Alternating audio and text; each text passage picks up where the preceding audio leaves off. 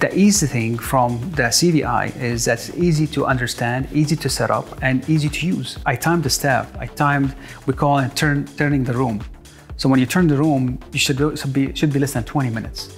We were not hitting that metric before CVi. Now with CVi, because you are avoiding setting up a new manifold, which is at least take 5 minutes, depends on the level of the technician.